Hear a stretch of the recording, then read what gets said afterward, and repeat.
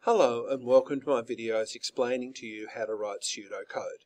This video is an introduction, and in this I want to explain what pseudocode is and why we use it. First of all, pseudo means pretend, and it is pretend code. It is not actually executable, and there are enough compilers that can run it.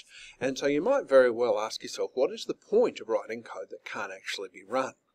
The point of it is twofold. One, it is useful for writing code so you can examine the logic of it and the consistency of your variables and so forth, and how things will actually run, but you do need to actually do it in your head, and that is both a downside to it and an upside to it.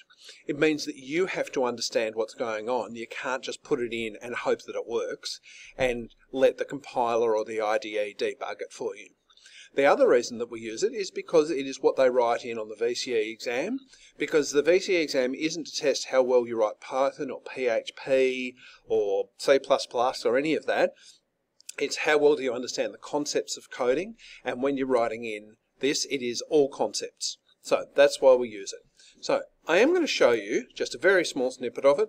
If I wanted to put something on the screen, I would say print. Now, some people write their commands lowercase. It is more common in the textbook and on the exam to write it uppercase, but both of them are fine. The kind of official line is there's no wrong pseudocode, but there are things that they expect on the exam. I don't think they would mark you down for having it lowercase, but my convention is to use uppercase. Print. Now, you could just say print hello world. There you go, which I've written as hello world.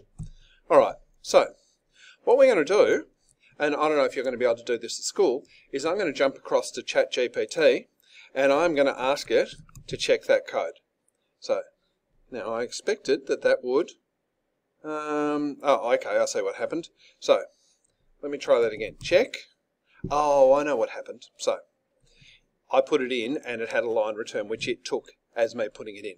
So pleased to be fine in terms of syntax. Some languages, yep, so basically that's fine. So if you do have access to one of the AIs, Bard or ChatGPT or one of the others, then you can put your pseudocode in, and it's sometimes good for spotting the errors in it. So that's what pseudocode is, and that's why we use it.